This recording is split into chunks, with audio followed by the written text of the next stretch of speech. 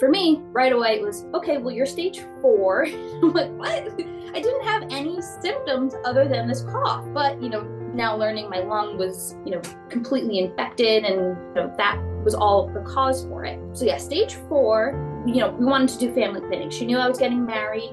She knew that was, actually, she made it seem more important to me than I think I really realized. That was the hardest part, I think, of the amount of shots, the amount of learning. You become a nurse for yourself immediately. Keeping your needles clean and again, becoming a nurse overnight is absolutely insane, and learning the exact dosages and cleaning everything, crazy, getting everything in order.